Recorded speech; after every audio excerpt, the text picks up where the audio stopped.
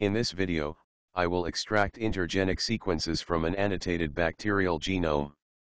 I will do this using Artemis.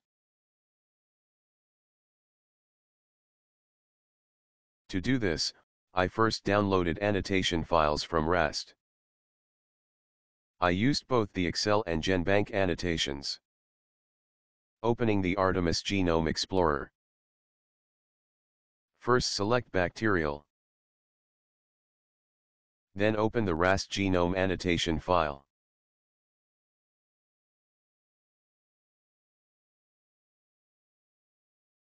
Now the Explorer is open. Go to Create in the drop-down menu, and select Intergenic Features. Next, deselect the annotated features as shown.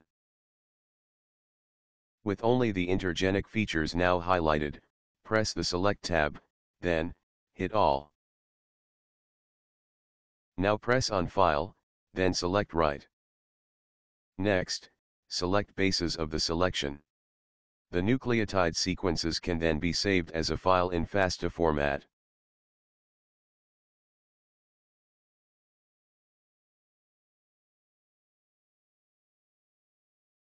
In the next part, I will carry out a search of the FASTA sequences.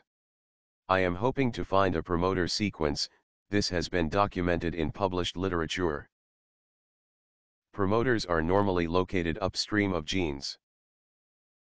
I am hoping that, by only searching the intergenic sequences, I will be able to avoid false search hits. These are the published promoter sequences. I am specifically interested in the one highlighted in blue. I will use a program called FIMO to search the intergenic sequences. FIMO can search for DNA motifs similar to those in the promoter sequence. Here is the promoter sequence. Opening up FIMO online. The promoter and intergenic sequences can be uploaded to the web page. In the Advanced Options tab, the p-value can be adjusted. This allows for less similar hits to be filtered out. Looking at the output, a single hit has been identified, more may have been identified by adjusting the p-value. The coordinates of the intergenic region are also shown.